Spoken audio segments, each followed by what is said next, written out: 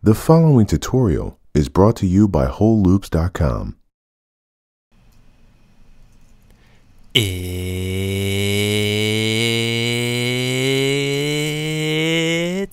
production time. I'm Reid Stefan, realist puppet in the game. How to make an easy and effective reverse reverb effect. We're going to be using just stock Ableton plugins today. I'm going to begin by showing you the example, and you'll hear the reverse reverb effect on the vocal as a transition into the hook. No, you different, the one. That's just me, boy, I run. That's just me, boy, I run. I just came for the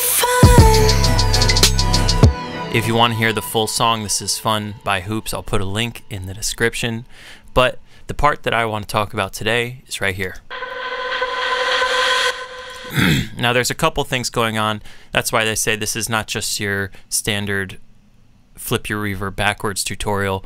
I made this in a similar way out of the very first syllable of the hook. Me, boy, I run. I just came for the fun. With really just two Ableton plugins, but first we need to extract that first syllable. Kind of, let's just, this is a little bit of trial and error. Always, you could just copy this, Command C, and then go up one, Command V. Boom. Let me just start messing with this. I'll solo this because we don't really need to hear. We want a little bit of the tone, not just all breath. Maybe like right here. Perfect. Are you a music producer that loves making blazing hip-hop bangers?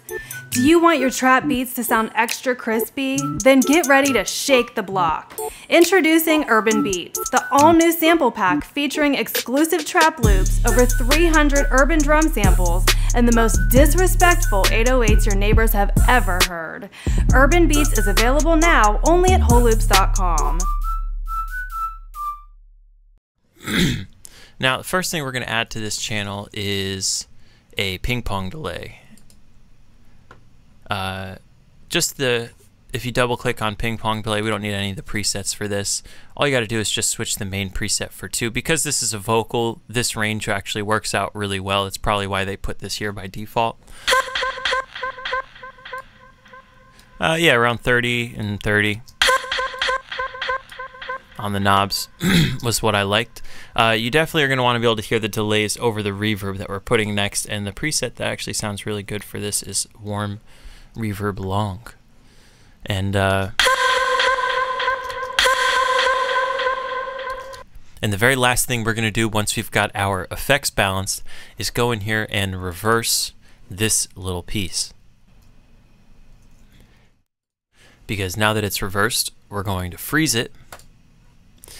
And by the way, freezing is such a quick way to bounce your MIDI work or any kind of channel work that you want to be able to delete all the plugins for latency purposes or CPU purposes, whatever you have it. Freezing, making a new audio channel below it, and just simply holding Option when you drag it down will give it to you as a nice clean, whether it was MIDI up here or whatever, we'll convert it to audio for you. And I love this trick, and I use this so much, not just when I'm making this effect, but man, this is a time saver all day. And we can mute our top channel. Boom. We can even drag it out a little bit more because we froze that whole channel, so it's going to give us right until our reverb began. That's just me, boy, I run. I just came for the fun. Boom, and it's that simple. Kind of just drops in place, and now you kind of have a reverb and delay head for your vocal that makes it sound so much more specific to what's about to come than just the plain old reverb. Well, anyways, thank you for sticking around. I hope you learned something. If there's anything you'd like me to talk about, please leave it in a comment below. I'll make a video about it. Thank you for subscribing. Thank you to those who have turned on notifications for my uploads.